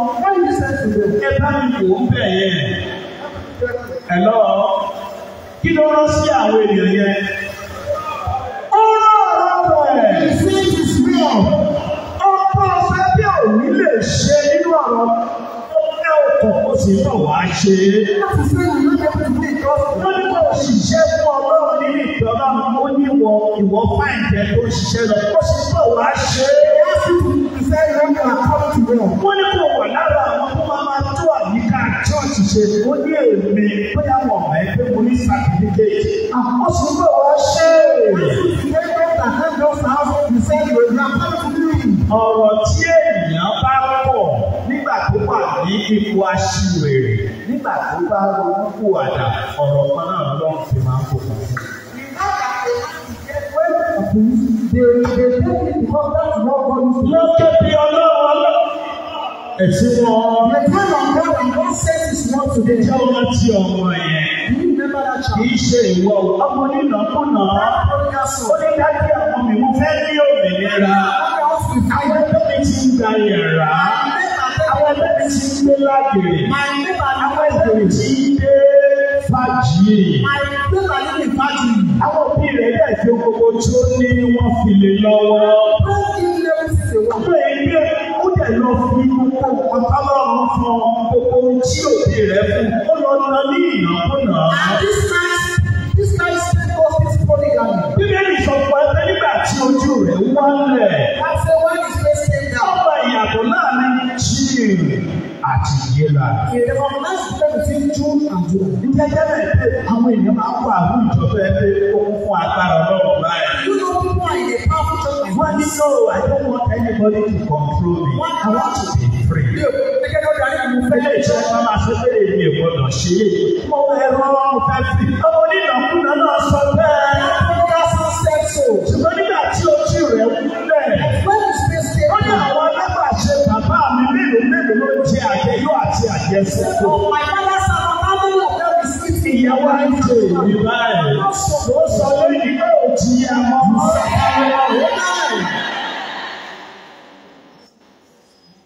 Inú dídùn sí ọ̀rọ̀ náà, bó ti kó lè tó. Jẹ́ òṣìṣẹ́ ọ̀rọ̀ náà. Kì í ṣe àwọn onínàkúnà nìkan. Sẹ́lẹ̀rù àpò láìsí Jésù òun lè dá ṣe. Wọ́n tiraka ní gbogbo orí nǹkan kan. Nígbà tí Jésù dọ́dún ẹ̀, Jésù ní ó tí ó ṣe lóòrí nǹkan kan mú yẹn. Síbẹ̀, ìjẹ́jẹ́lẹ̀ tó máa ń ṣẹlẹ̀ nínú ìṣọ́. Ìránṣẹ́ ọlọ́wà ní ẹ̀dá tó ṣe tó bá ṣe náà. A ní mo ti ṣe bí mo ṣe ṣe bẹ̀rẹ̀ náà láti ẹ̀sìn ní sílẹ̀ mi ò lè rí nǹkan kan mọ́. Èkìní àkíyèsí pé láìsí Jésù kò sí nǹkan tó lè ṣẹlẹ̀ nínú ayé ẹ̀. Nígbà tí Pétérù ń bá Jésù pèsè gbọ́, ó ní gẹ́gẹ́ bí ọ̀rọ̀ rẹ̀. Èmi yóò kì í sí ibú. Nígbà tó kì í sí ibú, kí ló rí orí ọ̀pọ̀lọpọ̀ wà á rí ọ̀pọ̀lọpọ̀. Nígbà tí a bá ní inú nínú sí ọ̀rọ̀ Ọlọ́run, nígbà tí Dárí ìjọba ò ní inú nínú sí ọ̀rọ̀ Ọlọ́run, lójú rẹ̀ rí. Wọ́n ní kí ẹ̀rọ ọ̀pọ̀ mi lójú, wọ́n lè ní ti ṣìnà. Ó lè rí bí nínú yàrá mi pé kéyìn gbogbo àwọn oníwà sí ní ọjà rẹ̀. Nígbà tí Ọlọ́run fara hàn, ayọ̀ rẹ̀ dé, ìbùkún rẹ̀ dé, ìṣeré rẹ̀ dé, ìyé mi torí ẹ̀yin bàbá ṣe sọ pé kí n wá sílé. Tó bá jẹ́ pé ìwọ nìkan táwọn ẹ̀ ṣe fàyà yẹn, ayé àyà. Ẹgbẹ́ lọ sí ìpa ìkẹta, èèyàn sípò láti so èso lákòókò rẹ̀. Àwọn láti bí olùkọ́ mi ṣe sọ, ó ní àṣàyàn. Ìránṣẹ́ Ọlọ́run ní kò ṣe ń báyìí. Ó kọ́ ló sọ pé kò ṣe. Ọlọ́run ló yàn sípò yẹn. Ó wá ń sọ fún ìránṣẹ́ Ọlọ́run pé àkíyèsí ẹ̀ kí wọ́n fi ní sípò tó dáa ju tẹ́lẹ̀ yẹn lọ. Àwọn ọmọ fún conference kan nílùú Èkó nígbà kan. Àti ìpínlẹ̀ àkọ́ ministers of God yẹn. Ẹ̀yìnbá àtàbà máa dárúkọ ìránṣẹ́ Ọlọ́run ní orílẹ̀-èdè yìí, a ó dárúkọ ẹ̀. Ẹni ará ó gbé igbá ẹ̀bẹ̀ torí ẹ̀bà táwa máa jẹ nínú họ. Àwọn èèyàn ní díẹ̀ àmọ́ ẹ̀ẹ́dẹ̀gbẹ̀rẹ̀ orí wọn fi sílẹ̀. Nǹkan tó lọ́wọ́ yàn wọ́n sí nìyẹn. Ọlọ́run ti fi ẹ́ síbí yìí. Ó ti yàn ẹ́ síbí yìí. Ó wá sọ èso bí. Ó wá sọ báwọn àgbàgbọ́ ìṣèlú. Ó gbọ́dọ̀ gbogbo mi nìyí. Ìyànsípò láti sọ èso lákòókò rẹ̀. Psalm 1 ẹsẹ̀ ìkẹta ẹsẹ̀ ìkẹta yóò sì dàbí igi tí a gbèsè tí ipa odò tí so èso rẹ̀ jáde ní àkókò rẹ̀ ewé rẹ̀ kì yóò sì rẹ̀ àti ohunkóhun tí ó ṣe ni yóò máa ṣe déédéé. It shall be like a tree planted by the rivers of water that bring forth fruit in season, whose leaf shall not be withered, and whatsoever it does shall prosper. Ó gbọ́dọ̀ wà nínú ibi yìí. Ẹ̀yin ará nígbà tí wọ́n wá sí ọ̀dọ̀ mi. Olùfẹ́ orúkọ fẹ́ lọ gun pẹpẹ ọ̀fẹ́ lọ wàásù. Wọ́n kàn lo ìṣẹ́jú márùn-ún sí ìṣẹ́jú mẹ́wàá láti sáré gbàdúrà fún mi. Èkìní ìgbésí ayé wáyé àbúlé ìjọ yẹn. Èkejì ọlọ́run rán ìbùkún sí wa. Ẹ̀kẹta àwọn akẹ́kọ̀ọ́ tún mọ ọlọ́run sí i. Gẹ́gẹ́ bẹ́ẹ̀ pé nínú iṣẹ́ ìránṣẹ́ ìlú gangan, ipò tí mo wà lẹ́yìn nípasẹ̀ àdúrà wọn ni. Bíbélì sọ pé yóò sì dàbí igi tí a kì í ṣe tí gbọdọ̀. Jésù èso rẹ̀ ní àkókò rẹ̀. Ó dábàá bí ayé àdìpẹ́ká yìí tó the voice of God. Jísí ọ̀rọ̀ ọ̀jọ̀gbọ́n pè ọ́ nínú orí kejìlá. Pọ́ọ̀lù ó ní mo fi ìyọ́nú ọlọ́run bẹ̀yìn ara. Kí àwọn nǹkan tí ọlọ́run fẹ́ ṣe nínú ìjọ yìí. Nípasẹ̀ rẹ̀ kó má bàa gbé. Kó má bàa gbé tó ẹlòmíràn lọ. Mo sọ fún ẹnìkan bí lónìí. Ogún ṣe wèé àti orílẹ̀-èdè ti Násárẹ́tì ìjà wà jáde. Ọlọ́run ayé ẹ̀ lẹ́nu. Kò bí sọpáìsì. Mo ní ọlọ́run ayé ẹ̀ lẹ́nu. Mo ní ọlọ́run ayé ẹ̀ lẹ́nu. Mo ní ọlọ́run ayé ẹ̀ lẹ́nu. Mo ní ọlọ́run ayé ẹ̀ lẹ́nu. Mo ní ọlọ́run ayé ẹ̀ lẹ́nu. Jòhánù orí karùn-ún ẹsẹ̀ ìkejì. Jòhánù orí karùn-ún ẹsẹ̀ ìkejì.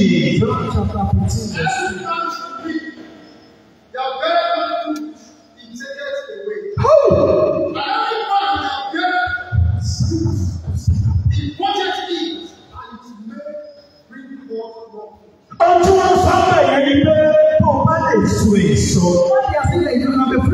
Ẹ ṣiṣẹ́ láwọn nínú ìjọ yìí nínú ìránṣẹ́ ọlọ́run lọ́wọ́. Ó ní òun á mú kí o so èso sí i. Àwọn kan tó kì í lè ṣe tẹ́lẹ̀tẹ́lẹ̀. Àwọn kan tó mú ìpè ò ní ṣe tẹ́lẹ̀tẹ́lẹ̀. Wàá ṣe ìbẹ̀ ní Gúrúgúrú.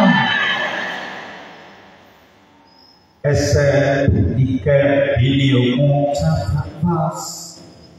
ìkẹrìndínlógún kì í ṣe ẹni ni ó yàn mí. Ṣé mo fẹ́ sọ alẹ́ mi lè yan Prof? Ìbọn lè yàn án. Nípasẹ̀ àmì òróyàn olóyàn yìí sí àwọn iṣẹ́ rẹ̀. Iṣẹ́ yìí ló yàn yìí, sọ́rọ̀ mi ni ó yàn yìí. Mo fi yín sí ipò kí ẹ̀yin kí ó lè lọ, kí ẹ so èso àti kí èso yín kí ó lè dúró, kí ohunkóhun tí ẹ bá béèrè lọ́wọ́ bàbá ní orúkọ mi kí ó lè fi fún mi. You did not choose me, but I chose you, and appointed you that you should go and bear fruit, that your fruit may remain, and whatever you ask the Father in my name, He may. Bẹ́ẹ̀ ni kankan sọ. You don't tell anybody. Ó wà ní ṣọ́ọ̀ṣì níbi oṣù mélòó kan sẹ́yìn. ó gba àwọn àdúrà kan pẹ̀lú àwẹ̀. Ó wá ń sọ ní ìsìnkú Ọlọ́run ẹ̀ ló.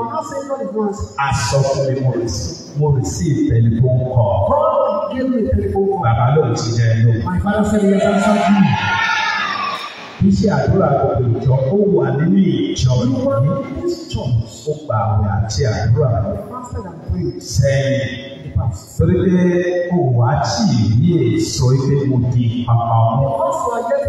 Ó wá ní Ọlọ́run ẹ̀ ló.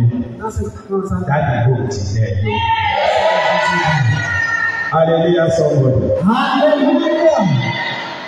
Mi ò gbàdúrà fún gbogbo ìjọ. Mo ní wọ́n wà ní méjì mẹ́ta. Ó gba àwẹ̀ àti àdúrà. Ó wá wá discourage. Gẹ́gẹ́ Ọlọ́run ẹ̀ lọ. Àkídáàdì bá fún lórí ọ̀fẹ́. Ẹ jẹ́ káwọn yẹn jáde. Ó máa rẹ̀. Ó wá wò pé Ọlọ́run ẹ̀ lọ. Ọlọ́run mi sọ pé ò ti bẹ́ ẹ lọ. Ó wá wò pé ṣé àdúrà nígbà nínú ìdílé náà? Ẹ jẹ́ kí dáàdì jáde. Dáàdì ẹ máa pọ̀. Àwọn ènìyàn yìí wọ́n fẹ́ rí ìdánwò. Nígbà yìí ní táwọ̀. Bí o sì rí bẹ́ẹ̀ ní Ọlọ́run. Bẹ́ẹ̀ ní Ọlọ́run. Bẹ́ẹ̀ ní Ọlọ́run. Bẹ́ẹ̀ ní Ọlọ́run. Bẹ́ẹ̀ ní Ọlọ́run. Ẹ gbàdúrà fún àwọn ènìyàn yìí. Ìgbà èso àdúrà àti àwẹ̀ tí wọ́n yà. Ẹ̀sọ́ yẹn jáde oṣù. Ó jáde o. Ó gbọ́dọ̀ kọjá December. Ó jáde. Ó jáde. Ó jáde. Ó jáde. Ó jáde. Jésù pèsè Olúwa àti olùgbàlà wa. Ibi tí Jésù yàn sí. Where Jesus assigned him. Ẹ padà sáyé mọ́tò tó rà. À ń pe igi kan ní mọ̀ríńgà. We call to bring moringa tree. A gbé ẹ̀ka ìdìbò sílẹ̀ lásán. The branches was torn and placed on the ground. Ló bá wù. Spring forth. Ó tún di ńlá. Lẹ́nìkan wá ní òun náà fẹ́. The man said he also wanted. Lórí òun fẹ́ lọ pè sí ọ̀dọ̀. Èmi dáhùn èdè tó fẹ́ lọ pè sí yẹn. Ibi tí omi wà tó ti máa wà. Ó pè ń lẹ̀. Ó pè ń lẹ̀ kejì. Ó pè ń lẹ̀ kẹta. Hallelujah sọ̀rọ̀. Níbi ni ayọ̀ rẹ̀ máa bá. Mo ń sọ lẹ́yìn níbi tí o wà lórí òkè. Lórúkọ Jésù wà ní àdúgbò. Ohun tí a wò lẹ́yìn, ó ní ìbùkún Ọlọ́run láti so èso lákòókò rẹ̀. Ó fẹ́ parí báyìí. Màmá kan fẹ́ ṣe bá pè 90+. Àwọn ọmọ ìwà náà lè ṣe nígbà màmá yẹn. Wọ́n wá dá owó ìpapọ̀. Náà wá ra láyé ìgbà yẹn 505 ló ní kúlíyà pọ̀.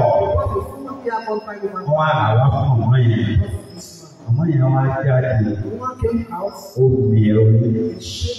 Ó lọ ti pẹ́ jù. Mírè kù tẹ̀ wọ́n.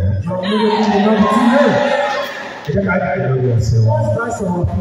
Àwa àdúrà lẹ́yìn Olúwa bẹ̀mí wọ́n bá rú ẹ̀rí sákẹ́ lórí the six Calvary. There are 6 circles on the six Calvary. Ẹ̀bẹ̀ ìgbàlódé wọ́n kì í tàbá fún ayé ẹ̀. Lẹ́yìn Olúwa bẹ̀mí wọ́n nínú ìpàdé àdúrà.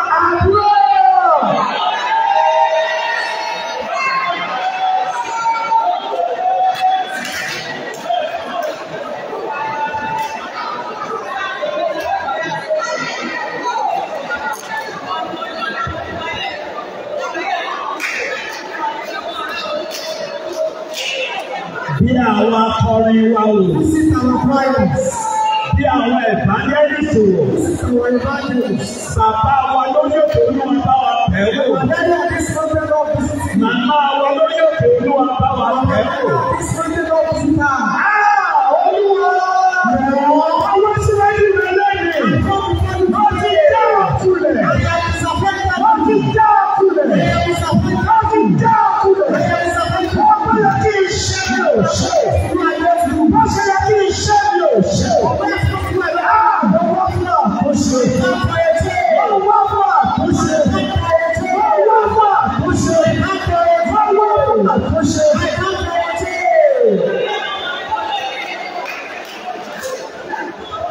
Jésù Kristi Olúwa àti Olùgbàlà wa.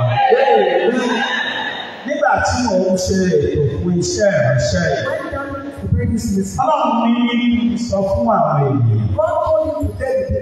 Ó ní kì í ṣe ọ̀rọ̀ ẹgbẹ́ bó ṣe tẹ̀lé ayé mi fi Jésù ẹlẹ́ṣẹ̀ ní lágbàdá ó ní rárá. Ó ní kì í sọ fún bó bá ṣe mẹ́ta péré ó fẹ́ tún ìpinnu rẹ̀ ṣe lórí ìpínlẹ̀ yìí. Ẹ wo mi ò fẹ́ kí ọ̀pọ̀lọpọ̀ ènìyàn kí ó wá. Ó mọ̀ ìpè kó tó di èmi ó ṣe bó ti yẹ kó máa ṣe. Ó fẹ́ tún ìpinnu rẹ̀ ṣe. Níwájú ọba àwọn níwájú olúwa àwọn olúwa ọ̀nà jẹ́lẹ̀ ọ̀rọ̀ máa ń bí ẹ̀jọ̀ ṣó that my people ọ̀nà jẹ́lẹ̀ kọ̀ọ̀kan ìṣẹ́jú méjì jáde síta.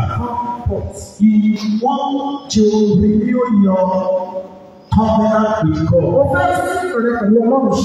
Ọmọ tí mò ń sọ yìí. Ìlú wà ní ẹ̀sìn. Kì í ṣe bó ṣe ẹ̀kọ́ máa ṣe lò sí ṣe. Ìyànà fún ìgbà sẹ̀sẹ̀tẹ̀. Bọ́lá ọ̀dẹ̀ ṣe é bó ṣe ẹ̀kọ́ ṣe.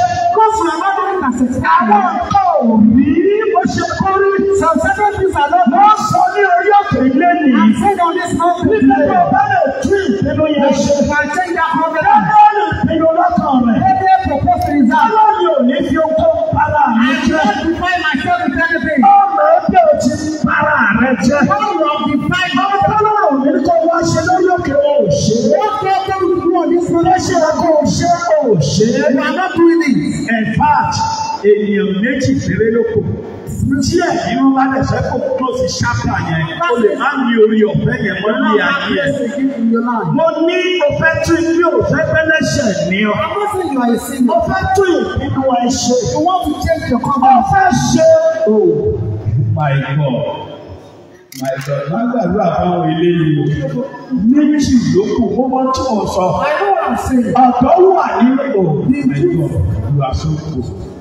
Ọ̀dọ́ wà nínú wọn. Èso gbọ́dọ̀ pa ẹ́ láyè. Mo gbọ́dọ̀ máa sábẹ́ ṣòro ní ìsìn fíjọ sí òjẹ́ kékeré kan ṣẹlẹ̀. Ẹni nìkan péré lóko. Mo lè máa gba orí ọ̀fẹ́ lọ́dọ̀ bàbá. Wọ́n ti gbé mẹ́rin wọn fún un. Kò nílò bàbá mẹ́rin tó ṣiṣẹ́ ń ṣe ìpinnu kó lè jáde pẹ̀lú wọn. Wọ́n sọ pé bó o ṣe ń ṣe tẹ́lẹ̀ tẹ́lẹ̀ wọ́n lò ó ṣe báyìí. Bó o ṣe ń ṣe tẹ́lẹ̀ tẹ́lẹ̀ ó dáa jù báyìí lọ. Kí iṣẹ́ ẹ̀sìn tó bẹ̀rẹ̀ o ti sára wọlé. Bàbá ń sọ nípa àtúnṣe church o ti wà ń bẹ̀. Ṣùgbọ́n lẹ́yìn sí sórí bẹ́ẹ̀. Bàbá ló lọ Jésù. Aláàánú àjò lórí ọ̀fẹ́ ni ọ́. Kódà nígbà tí Pétérù gbé iṣẹ́ sílẹ̀ lọ pẹ̀yà. Ẹ̀yin tó fún ní orí ọ̀fẹ́ sí. Nígbà tí Sámsónì tó fi ara rẹ̀ sílẹ̀ fún Dẹ̀lílà. Tí àwọn ọ̀tá tí wọ́n yọjú ẹ̀ tún fún lórí ọ̀fẹ́ lẹ́ẹ̀kejì. Gbogbo àgbà fáwọn ènìyàn wọn. Mọ́mí jí o, ẹ jáde. Ẹ jáde. Ẹ jáde. Oh my God. Mo máa fi oyún tí wọ́n bí ìjà àwọn evangelist ṣé àwọn evangelist ló wà bí ẹja. Mọ́mí, àwọn tó jẹ́ obìnrin níbẹ̀ ẹgbá orí wọn. Mọ́mí, àwọn tó jẹ́ ọkùnrin evangelist gbá orí wọn. Ẹgbá orí wọn mọ́. Wọ́n ní ohun táwọn kò fẹ́ ṣe nínú ayé wọn. Ṣùgbọ́n èṣù tàn wọ́n lọ. Èṣù tàn wọ́n lọ. Ẹgbẹ́ orí wọn mú títí orí wọn ò ní gbàgbọ́. Orí wọn ò ní gbàgbọ́. Ìṣẹ̀dá wọn ò ní gbàgbọ́. Ìṣẹ̀dá wọn ò ní gbàgbọ́. Ọlọ́run mi ò. Ọlọ́run mi ò. Wọ́n gbọ́dọ̀ jẹ́ ẹni. Jésù. Jésù. Jésù. Jesus. Jésù. Jesus. Jésù. Jesus. Jésù. Jesus. Jésù. Jesus. Jésù. Jésù. Olúwa. Èyí ó fọ́ mi o. Tọ́lá bá lè ràn ẹni lọ́wọ́ ló máa jáde. else that person will come on. You are not a fornicator. So she allowed you. But most of the time, this individual is already not buying. And you only okay. You are here today. Oh, wow, they love me. Only a little ayé only a little. He chases you in the physical. Tó bá ṣe jáde, wà á bọ́ lọ́wọ́ ẹ̀. Mi ò sẹ́fẹ́ lágbèrè ní ẹ̀. Mi ò sẹ́fẹ́ ní ṣekúṣe ní ẹ̀. Ṣùgbọ́n ní ẹ̀ ń yí ẹ̀. Jésù kọjú sí Pétérù. Ó ní èso sí ọ ní.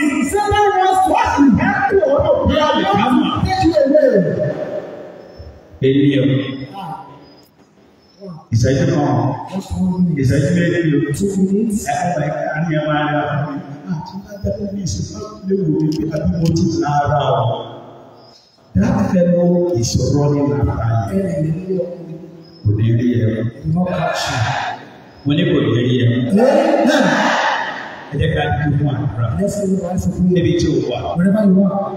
Ohun àìyí tí mo sọ yìí. Ìwọ ọwọ́ ọ̀tún ẹ̀ sókè. Oh my God. My God. Láti ní ẹ ti jáde ìwọ náà jáde. Náwó ọ̀tún ẹ̀ yẹn sókè. It's running after you. Wọ́n tẹ̀ fẹ́ ṣe ní pé ó fẹ́ bá ìdí àti ìṣẹ̀dá jẹ. Tó bá fi láàyè. Ó parí nìyẹn. Bàbá ní orúkọ Jésù. Kò sẹ́ni tó ríran Sàtánì. Sàtánì ti fi ohun tó wà wájú Jésù. Wà ní ṣé ìgbà tó fẹ́ wá ṣe nìyí? Mi ò ní í gbà. Jésù wá sọ pé Sàtánì èsì kí ló sọ? Lórúkọ Jésù ìwọ tó ń lé pa àwọn ènìyàn ní. Dada láyé wọ̀.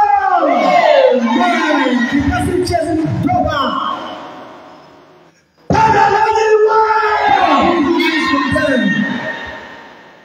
Ògo ni fún Ọlọ́run. Jésù Kristi Olúwa wa. My dear sister, not ọkùnrin lẹ́ẹ̀kan. Please, the battle is over. I don't know you, I don't know your name, but the battle is over. Don't think about it. Go and read Isaiah 43 verse 8. Ó ní ẹ má ṣe rántí.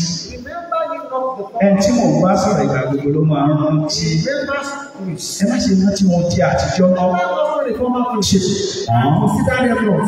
Ó ní kíyèsí. Kí ló parí ẹ̀ sí sáà? Ó ní àìwòdú àní òtí. Ó ní èmi yóò ṣe tuntun kan. Náwó ẹ̀ síwájú. Stretch forth your hands. Ó ti tán. Sọ̀rọ̀ ṣe fún Dúpẹ́.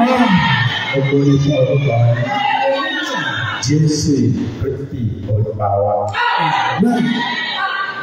Ẹ gbàdúrà fáwọn ìránṣẹ́ Ọlọ́run lórí òkè.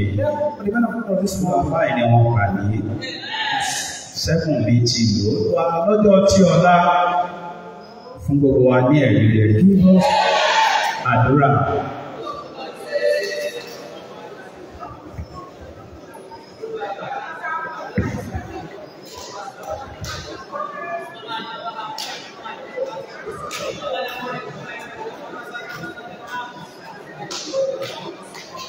Jésù Olúwa wa.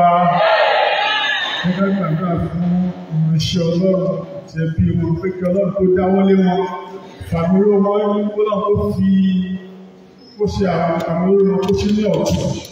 Ẹgbẹ́ Ọlọ́run tó gbé wọn àti ìyàwó àtàwọn ọmọ wọn máa ṣe eré lórí àdúrà. Jesus Lord, we commit your servant to your hand. Fresh anointing, fresh unction. Protect him and his family in the name of Jesus. Let him go places in the name of Jesus. Whatever he can, bandage, whatever he lose into the name of Jesus. Jésù Olúwa wa. Nígbà mú orin wa wá láti sórí òfin.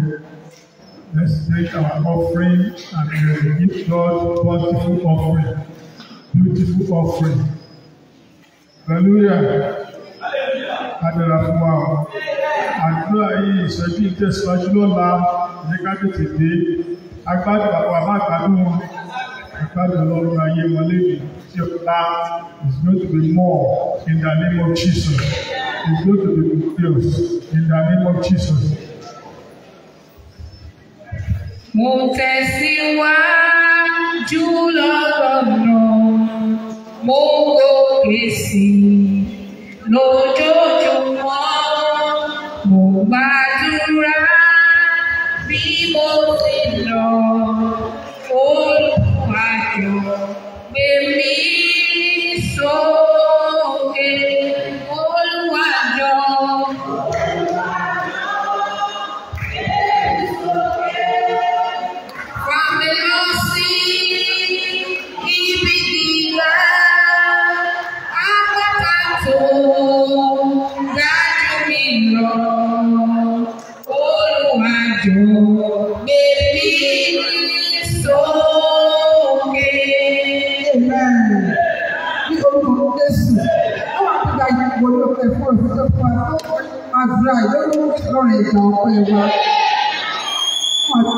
Lẹ́yìn owó tí wọ́n síwájú rẹ̀ fi ṣe ọlọ́run ni èyí tó kù dábọ̀ wá lọ́rẹ̀ máa sọ ní púpọ̀.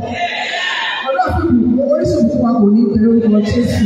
Ọlọ́run máa fi ẹgbẹ́ rẹ̀ máa ṣàánú fún ajé wa. Ọlọ́run ẹ̀kọ́ tí ò ní bẹ̀rẹ̀ wá ìdọ́rẹ̀ ìdarí ẹ̀sìn wọn nípa. Pàṣẹ bá lè máa bá wa lórí wa. Náà máa fi ọlọ́run kó wà pẹ̀lú wa. Ìfẹ́ Jésù kó wà pẹ̀lú wa. Orúkọ Jésù lọ pa aṣọ fẹ́ rere nínú àdúrà ìpín máa tẹ̀ wá lọ́wọ́. Ọlọ́run kọ́ lórí àyẹ̀wò ọ̀gbọ́n kó wọ́n darí ẹ̀sìn wa. Ó mọ̀ èyí Jésù wà wá. Praise the Lord. Ọjọ́ ìtẹ̀síwájú ọjọ́ Sunday, a máa parí sí Sunday service. It's going to be glorious. Say it's going to be glorious. Ọjọ́ Sunday, ìjọ service la máa ní àdèmàgbà Holy Communion. Special Holy Communion Ọlọ́run sọ fún pé Holy Communion yẹn máa fi ṣiṣẹ́ ìwòsàn. Iṣẹ́ tí mo ti pè é iṣẹ́ ìwòsàn.